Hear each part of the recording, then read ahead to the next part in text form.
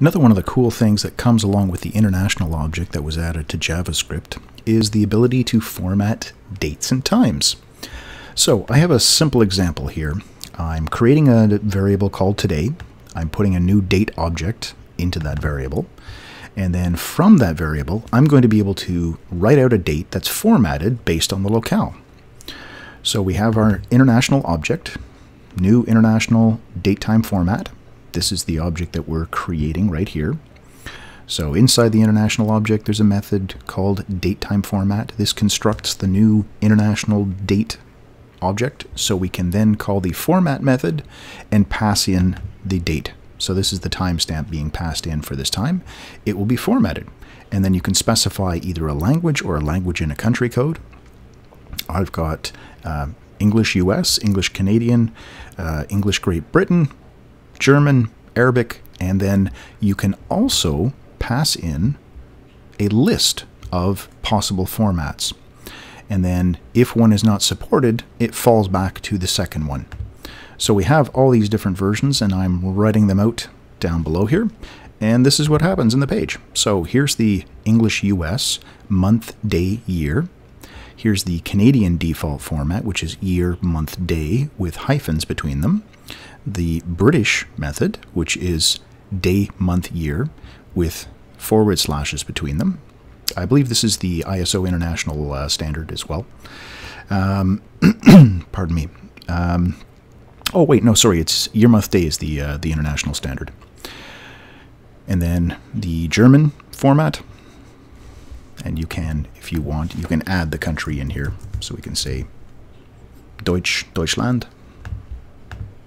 There we go. Same format. That's the default for German.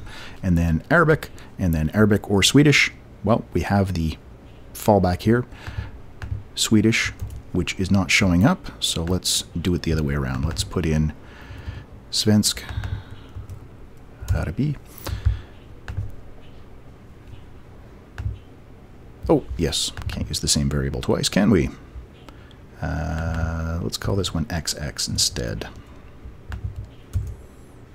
because we're doing a choice. There we go. All right, so here we have the Arabic again, and then the Swedish. So that's it. That's all there is to it. It's the international object, has a datetime format method. This is the constructor. We're creating a new one of these objects, and then we're calling its format method and passing in a date object. Then this will give us the formatted date.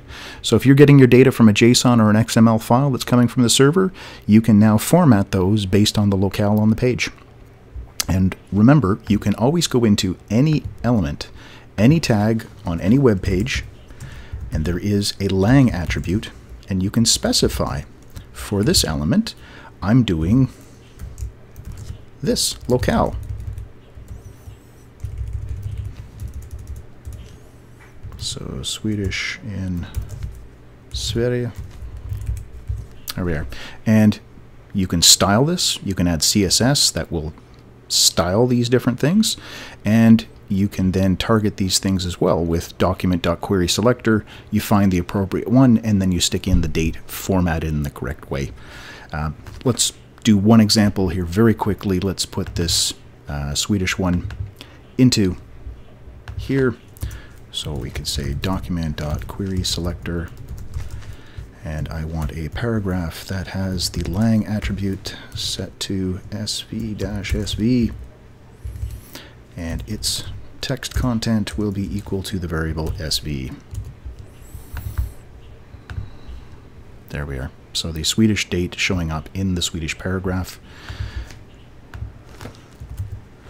And we can do the Canadian one in here as well. Actually, we should do a different one so they're not both the same. Okay, let's do the ENUS.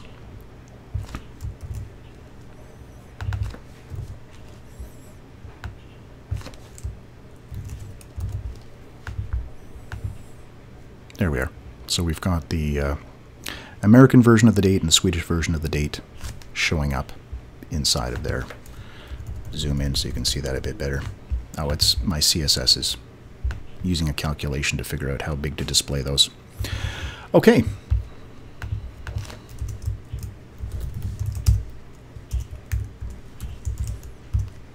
P font size 2 rem. There we go, much bigger so we can see it. And then you can, in the CSS, use the same selector that we were using down here.